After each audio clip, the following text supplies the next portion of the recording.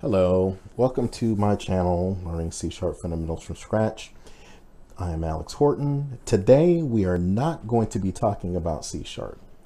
I wanted to touch on something that happened this past week. This is the week of Christmas, this coming week. Today's the 22nd. But last week, about Tuesday, Wednesday, Thursday, I want to say, something historical happened on Wednesday of this past week, I believe. The 45th president of the United States was impeached by the House of Representatives. And now I am not going to go into the political details of that, but I'm going to tell you about something that happened, a story that kind of came up in, it was kind of, I don't want to say piling on, but I would imagine that it didn't help things either. And so what am I talking about? Well, last week there was a story that came about the United States government listing Wakanda as an official free trade partner.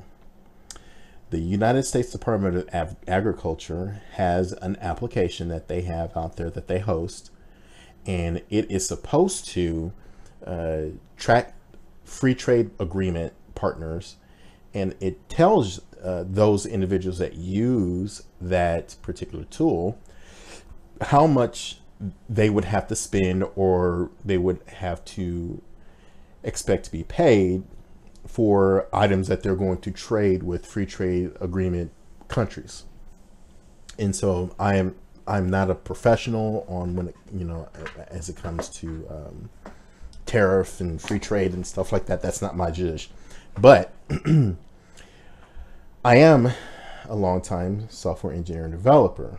And so when I heard about this story, I thought it was a really great example to talk about what we're going to talk about today. And so if we look through the particular story a little bit here, it shows that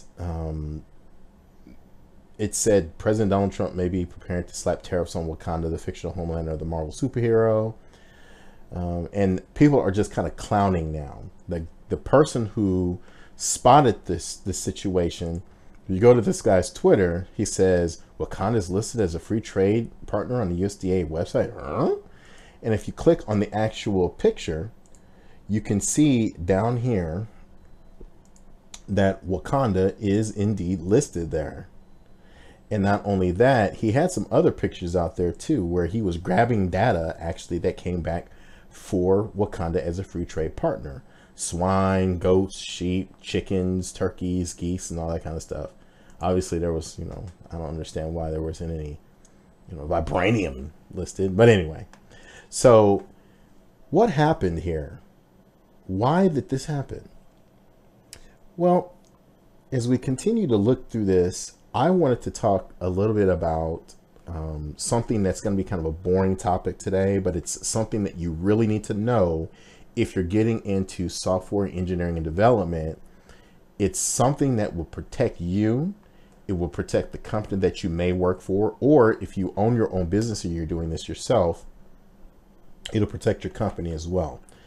And what is that I'm going to talk about? I'm going to talk about the software development lifecycle.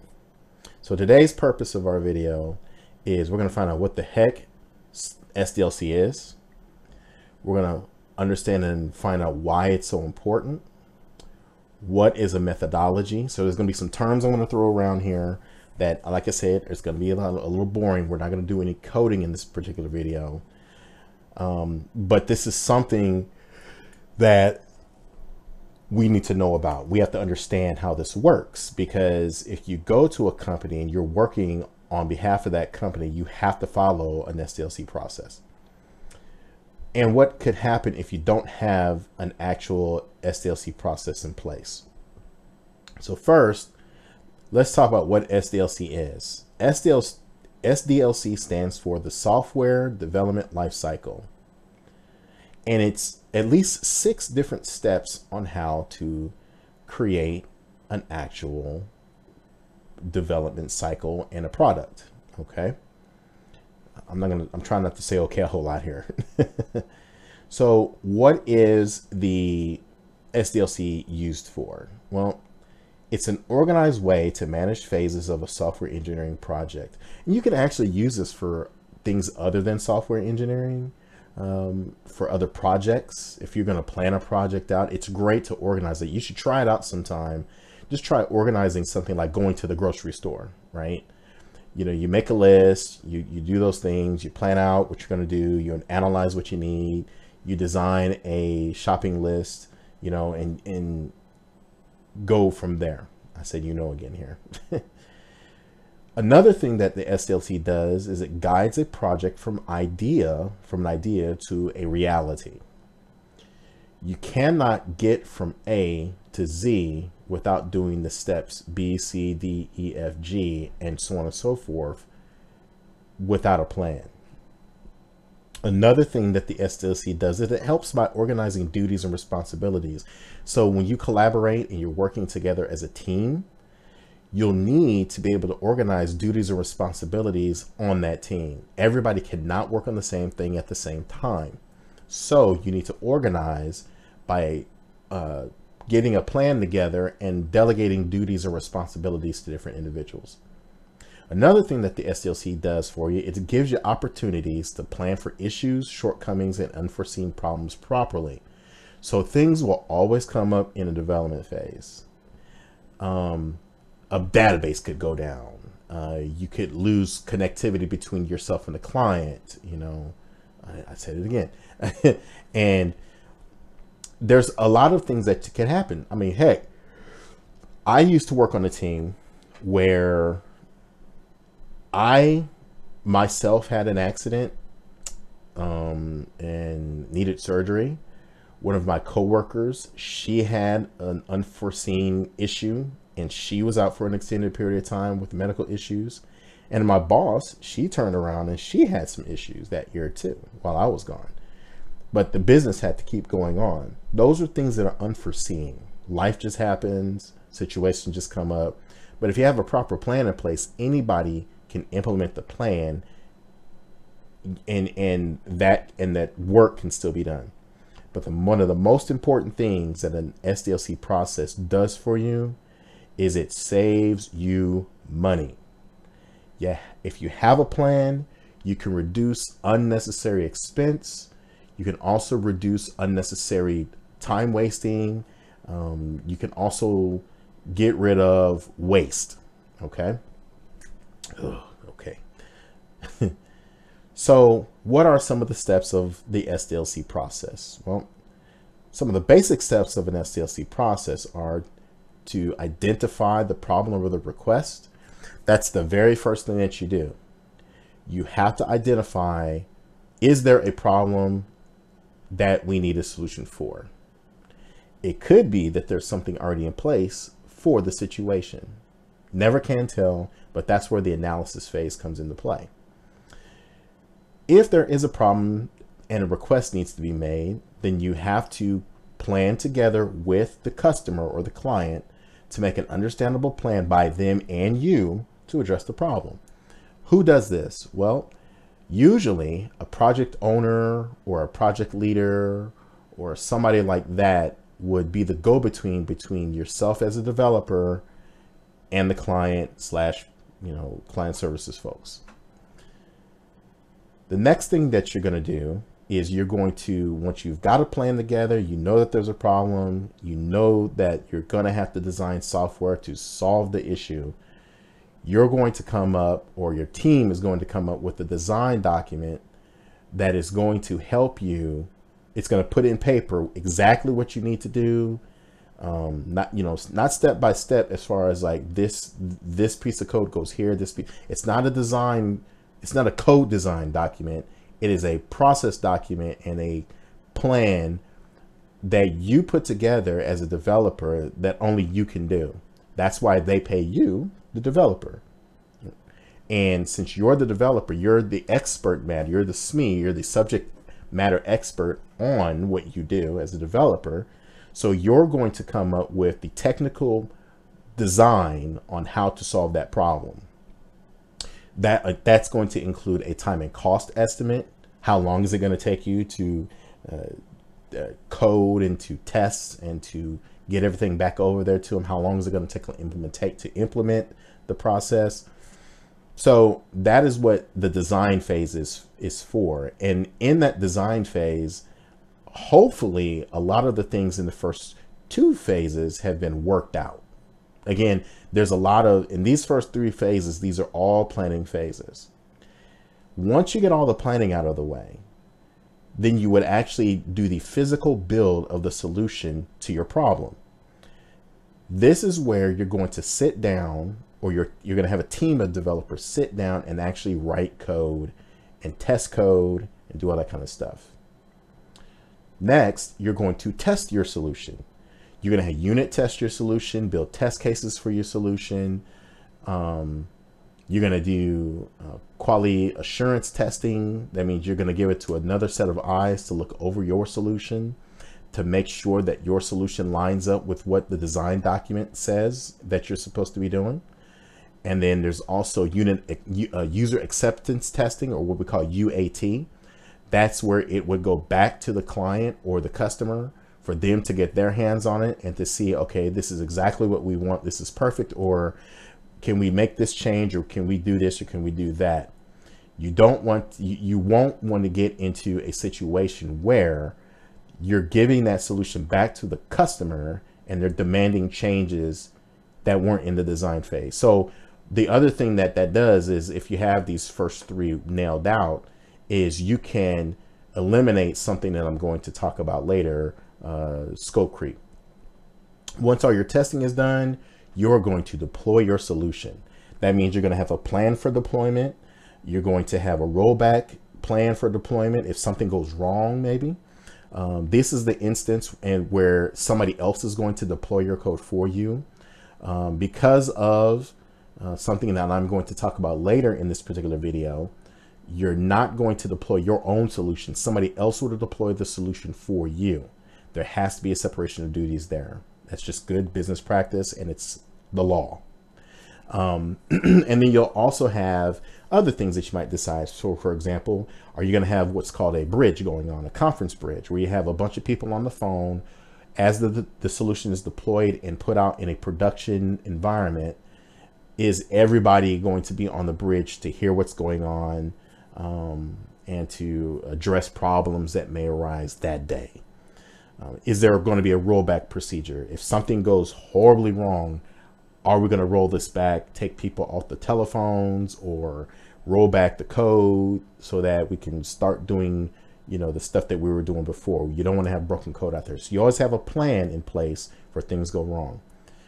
If your deployment works just fine, you go through a phase where you're validating your deployment results. And once that's done, you're now in what's called a maintenance phase, where you're going to just maintain the solution. Now, every piece, every change that you make to this particular solution is no longer a new development. It's an enhancement to that particular development product. So for example, Microsoft Windows, when they first came out with Windows 10, they had, let's say, version 1000. That was the first version of Windows. And as they continue to go through their process of updating and enhancing Windows, they push out new changes here and there. The next thing we have to understand is there's different ways to look at doing software development lifecycle methodology. Or let me rephrase that. There's different ways to go about implementing software development in your lifecycle. It's called a methodology. What does that mean? A methodology is basically just a style of software development lifecycle that you're going to use to help you develop your project. It's just the way that you're going to organize it. I had a professor once who told me, as I was going through my going through college, he said to me, he said, there's this restaurant across the street, and we might all get across the street, and we won't cross the street the same way, but we'll all get across the street nonetheless. All that SDLC methodology does is it allows you to develop the project in the most organized way that is comfortable for everyone as a business. So most organizations that are in business that have any kind of an IT department or anything like that have an already established SDLC process in place of some sort. It may not be the best one for them. It may not work for them, and it may be something that they need to come up with differently. But they mostly have some sort of a process put into place. There's several different methodologies that you can choose from. There's a waterfall method, there's agile, there's iterative, DevOps, V-shaped, and lean. And I'm not going to go into all 6 of those. I'm just going to talk about a couple of them because, quite frankly, I've not used all of them. I've used 3 out of the 6 that you see there. And so those are the ones that I will talk about a little bit more. I think I've used 4 of them now that I think about it. But they're just different ways to accomplish your goal. Now, let's look first at the waterfall method. The waterfall method is probably the most well-known and the easiest to implement of all of the different SDLC methodologies. It's the oldest. It's been around for a very long time. It's tried, tested, and true. It is, it's real easy to learn. It's just what I like to call a paint by numbers development phase. So as you see the boxes here, what would happen is you get your set of requirements, you do your design document based on your requirements that you have in hand at that time. You would implement your development, meaning that you would actually build your software. You'd verify the results and do your deployment, and then you'd be in your maintenance phase. So if you go through this, it's very easy to understand. Like I said, it is paint by numbers development. Step 1, step 2, step 3, step 4, step 5. You can't do step 5 and not do steps 1, 2, 3, 4. It's really easy to prioritize the work when it's this way, because based on the requirements you have, you know what you're going to be building right away. The fallback of that, however, is that it has high risk and uncertainty. What if the requirements are incomplete when they're given to you? Any developer who has been a developer for any period of time will agree with what I'm about to say. I have never done a piece of development work at all where I got 100% complete requirements. Something always changes. It doesn't matter what methodology you use. It will always change. So with that, the waterfall method is not conducive to high risk and uncertainty. If you're given requirements and you're in your phase of implementation and you're actually building software and somebody comes back to you a week later and says, hey, this has changed, you got to start the whole process all over again, because your design document's going to change, your requirements are going to change. And then it's a knife fight, because when you're working with larger clients who feel entitled, what happens is they feel like they can change anything at any period of time. And if you're using a waterfall method, you're not going to allow that change. So it's not for a complex project, and the product is only ready after all the steps are over. So if you have very complex requirements, you're going to have a really long build time. And that's not really something that a lot of companies that are paying for a return of investment and they budget money for their projects throughout the year, they're not going to like that kind of a method. The next method that you learn that we're going to talk about is agile.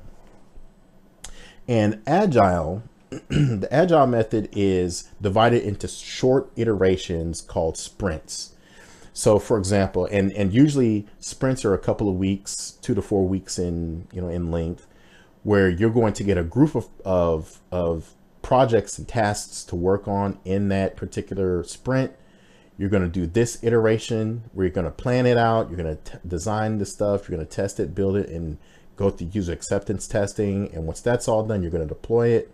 But then you come back to the same version of that solution, and you're going to build upon that solution, and you're going to enhance that solution and make an enhancement to that solution. So then that would be iteration 2. So for example, if we said we're going to build widget A, and let's say widget A is just going to put out a cup on the table, then iteration 1, what it would do is by the time we got done with iteration 1, we would have a piece of software that would be able to put a cup on the table. Iteration 2 is going to take that same solution and build upon it, and it's going to take that cup and pour something into the cup. That would be iteration 2. Iteration 3 is that same solution, but instead of just taking the cup, putting it on the table and pouring liquid into it, now we're going to put something else into the liquid. Like, let's say it's hot chocolate. So iteration 1 is to take the cup, put it on the table. Iteration 2 is to pour the hot water. Iteration 3 is to pour the hot chocolate and marshmallows in there and deploy that. That is the same piece of software, but each iteration you're building upon the previous iteration. So you have a lot more minimized risk due to a flexible change process. You can release code very fast because this first version of the code is just a very bare bones basic.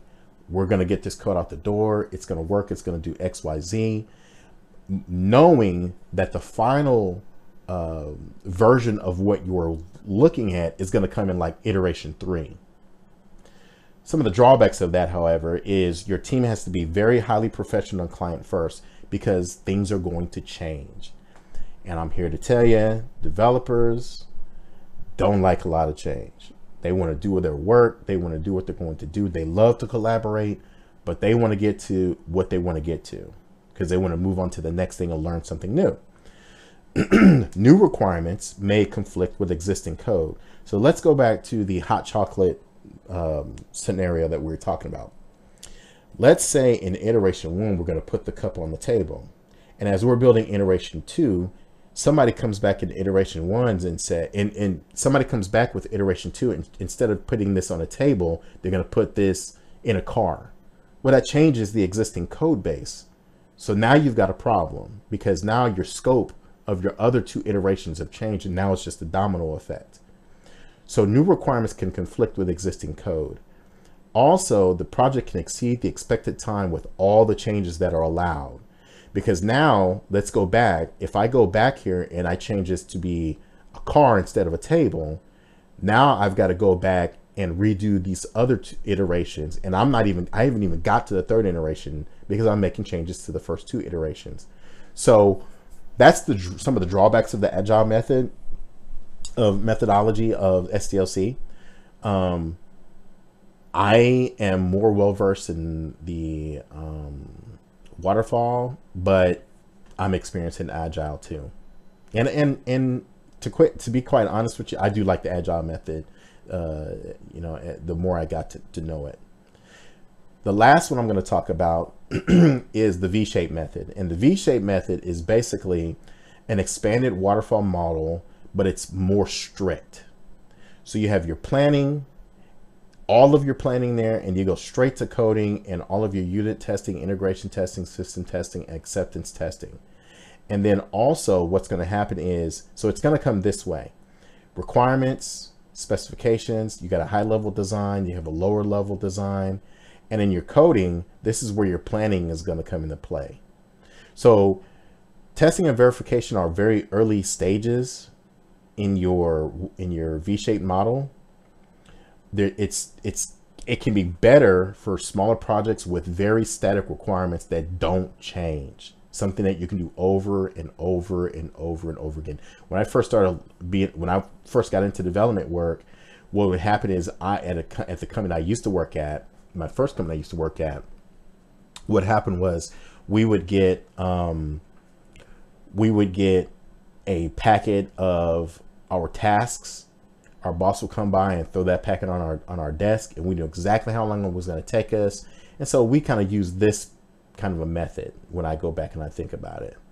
Now, the drawback of that is it's not flexible. You have to stick to the requirements that are there. Otherwise, you can delay production of your finished project. It's a bigger risk because if you miss any of these steps or you mess up any of all of these steps have to be done for you to get over here to the last phase. And it's not really good for projects where the requirements can change, that aren't static, that are more fluid. And so because of that, the V-shaped method is not one that you would want to use if you're going to try to be flexible with a customer. Now, what could happen if you don't have an SDLC process? Well, there are a few things can happen. The first thing that happens is you're going to create an improper solution. If you don't have the right process in place and you've not done the proper planning, you haven't done the proper sizing, you might put some work out there or put a piece of product out there that may not work for you, and it may not work for a client. And so because of that, you want to go through the SDLC process. A great example of this is the video game industry. There's a couple of games that were developed this past year and the year before last, I want to say. And if you go and you look at those particular pieces of software, it didn't go so hot. Actually, they call it AAA gaming, right? And so I used right again. It's been a while. AAA games. If you Google like EA's Anthem or Fallout 76 or Alien Colonial Marines or WWE 2K20, those games have had major issues after they were released. In fact, Anthem, which was released on the PlayStation 4 and the Xbox One, if I'm not mistaken, there were reports of Anthem causing PlayStation 4s to stop working. Now, if you're a person and you've got a PlayStation 4 and you've got a video game where it's major system stop working, you're not going to be too happy about that. And so it got some really, really bad reviews from people. And EA stock took a hit. I'm reading this. It says that the Anthem release comes on the back of a rocky February for EA stock. It was sent plummeting to an intra-month low of $80.21 per share after the company said it did not perform to expectations in its third quarter. So the issue that you have here is if you don't go through the proper planning process, here's the link right here. It talks about how EA had an issue. And if you don't know, EA is the same company that makes Madden and all those kind of things. And they had to walk back some things. They said, we screwed up. We messed up, and that's something that you never want to tell people after they've dropped 60, 65 or 59.99 on a game. You don't want to tell people, hey, we messed up. You're gonna have a lot of ticked off people at you. So what happened is that they had an improper solution because they may or may not have followed the SDLC process, and it cost their company money. The next thing you have to look at is lost capital, revenue, or income. Again, if you look at Anthem, if you look at Fallout 76, these are games, and I'm just concentrating on games right now. I'm not even going to concentrate on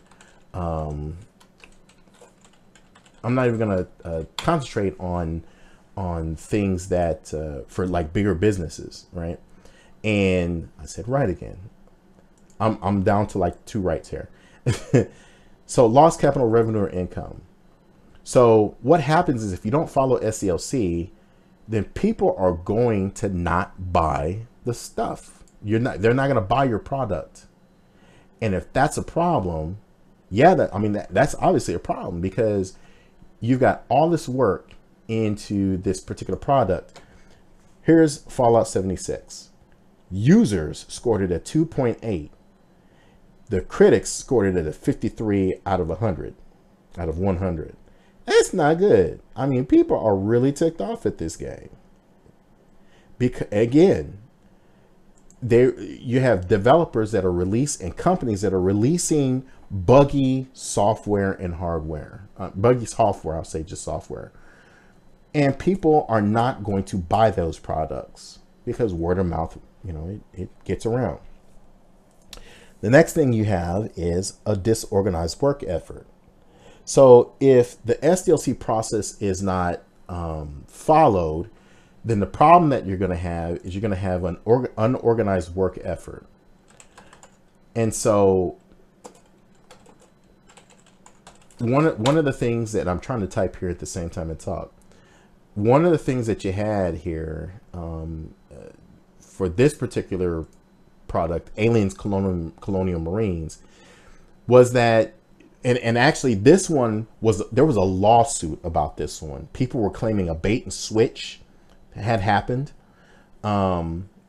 because you had Gearbox Software's CEO was Randy Pitchford. He was going out and telling people that they're going to be this. They had this big demo at one of the E3 shows where you buy video games and stuff like that and display new video games. And when the product was released, it was nowhere near what people saw in the demo earlier on a year or two later. And this was a game that had it often makes the worst list of games list. And so actually people were suing to get their money back on this game, because it was people talked about how the AI is broken and not all challenging, and so it what it did was it ticked a lot of people off. They're dropping $50 on something that doesn't work. Well, the reason why that happened here on Gearbox and Alien Colonial Marines is because Sega had employed one development team who may have used a different methodology for their software development lifecycle, and Gearbox did something else. Let's say one used Agile and the other one used Waterfall.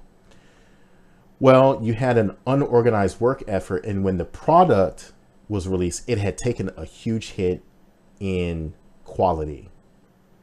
So you have that. Another thing that can happen is what's called scope creep. If you are trying to build widget 1, 2, 3, and as you get through your process, if you don't have a good process in place, people are going to start to try to put change into the process. And when you are trying to develop a product under a tight timeline, you cannot have a ton of change to that process. Now you can build in some scope creep into your process, but not major stuff. And so what happens is then you get delays and delays and delays and delays in software getting out the door. That was one of the things that happened with a product called Duke Nukem Forever, I think it was, another Gearbox software solution. It had been under development for a very long time, like almost a decade, I want to say, maybe a little more than that. And what happened was the scope of the product kept on changing for some odd reason.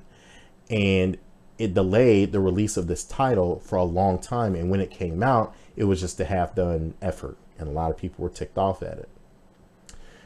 Lack of proper resources to create a solution. If you don't have a process in place, part of the planning process is, what do I need to get the job done? That's one of the things you'll discuss. How many developers do I need? Do I need 5 developers? Do I need a team of 10 developers? Who do I need to help me solve this problem? If you don't go through the SDLC process, you'll never get an answer to that, and you won't have enough people to do the job. Or maybe you won't have the right equipment to do the job. And let's say you need Visual Studio and they give you NetBeans instead. or they give you Python instead, or they give you a PHP editor instead. You're not going to be able to do your job. So the SDLC process also makes sure that you've got what you need to do the job. There won't be any confidence in the process created. And trust me, people can tell if you produce a piece of software and you don't follow a plan. Customers can tell, people can tell, and a lot of people will understand that, and they'll see right through it.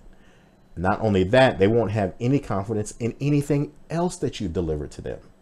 That's a problem if you're trying to build confidence in your company for the things that you do, if that's one of your specialties as an IT firm. So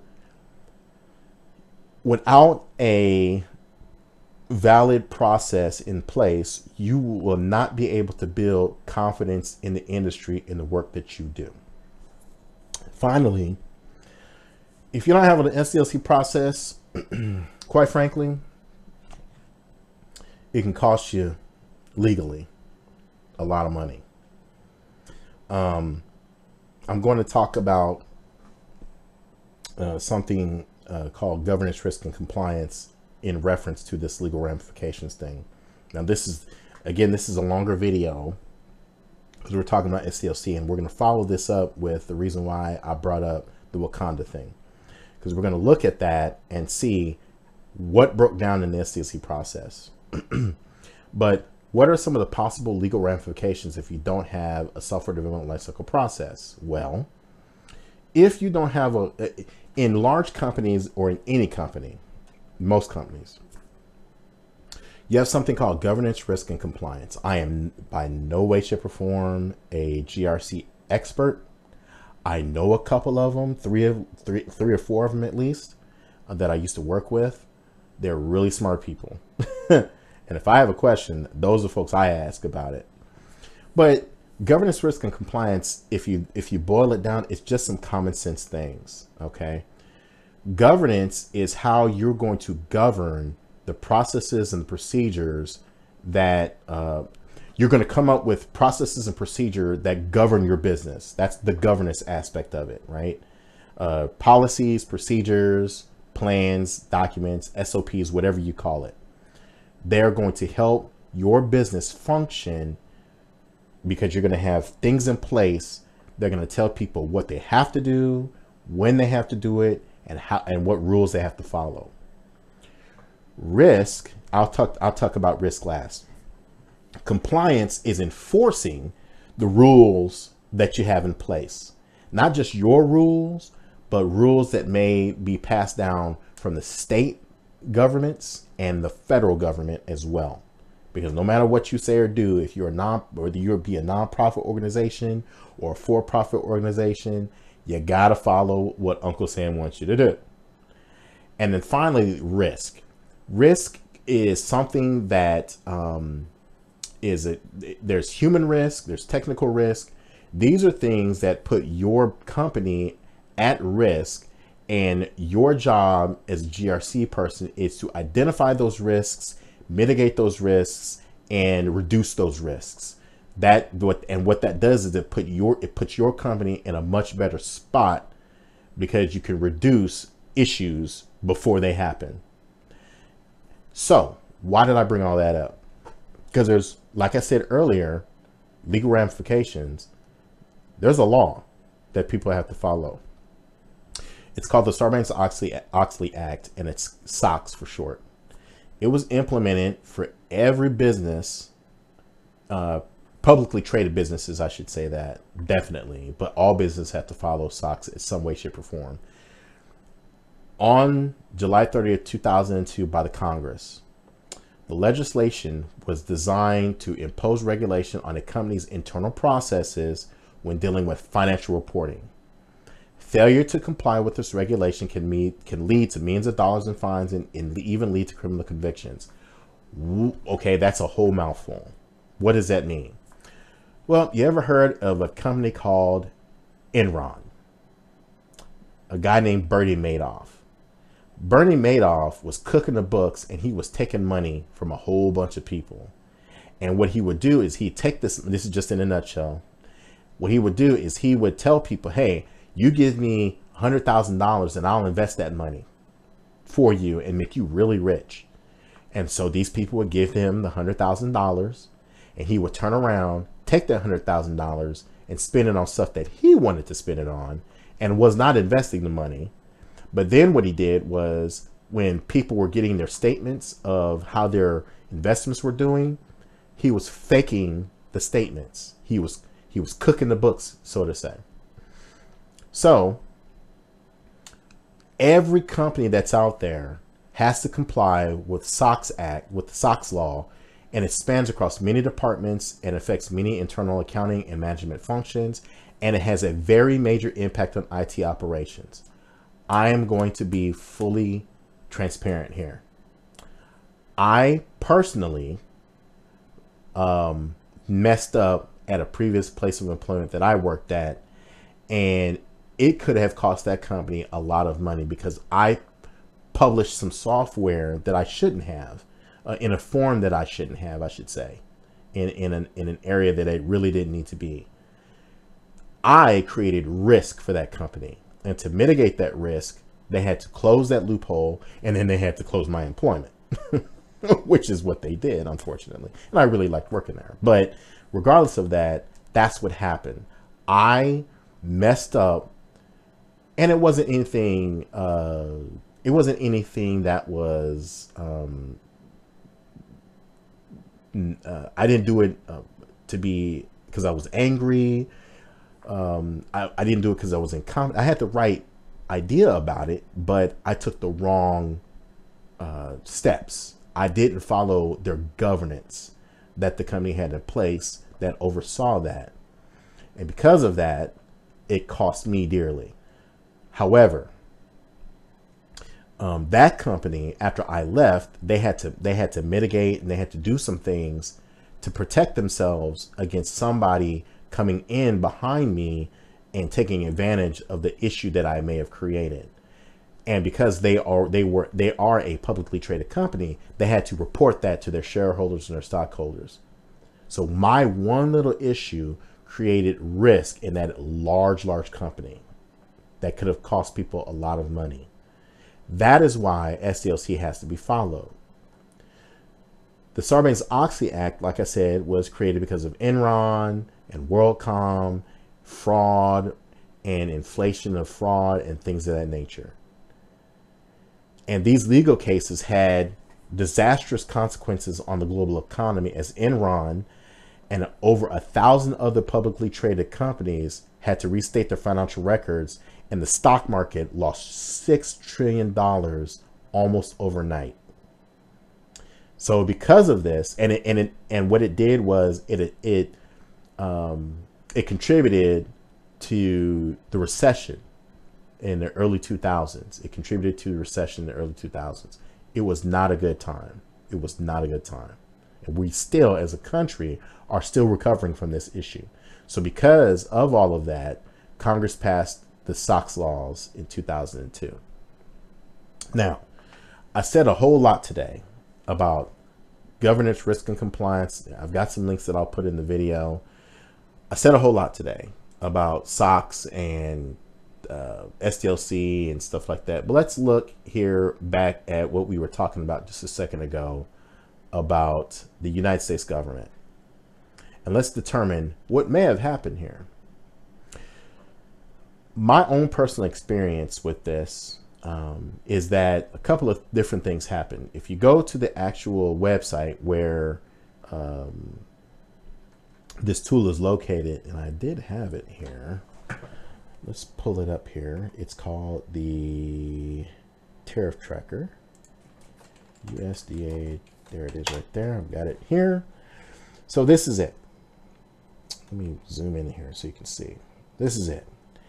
And so all that happened was that this particular drop down had Wakanda at the bottom, as we saw in the screenshot up here.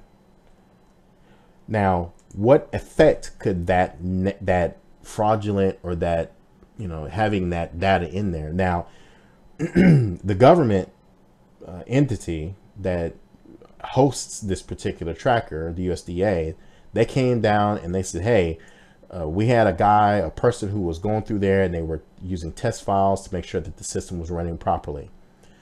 They took the information down. However, NBC News had said that they saw it in there from June 10th, which was in the summer.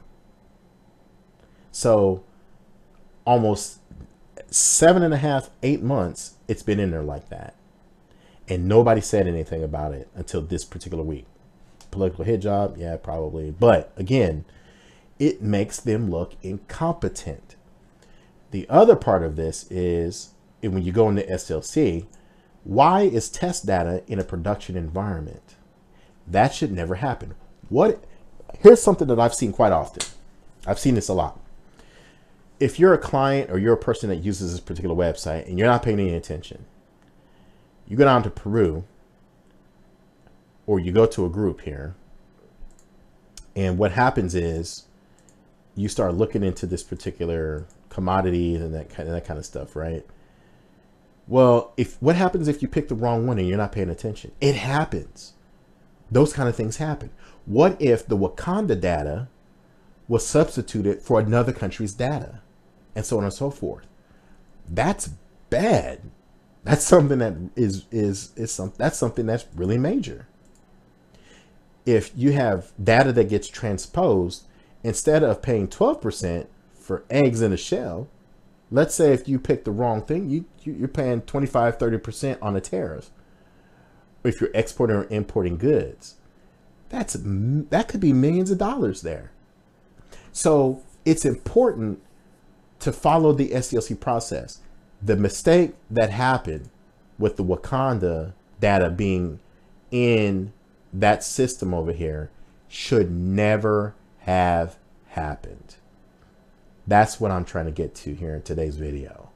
It never should have happened. And I'm not saying that because it's the Trump administration. Hey, I'm no fan of the guy. But again, this is not a political video.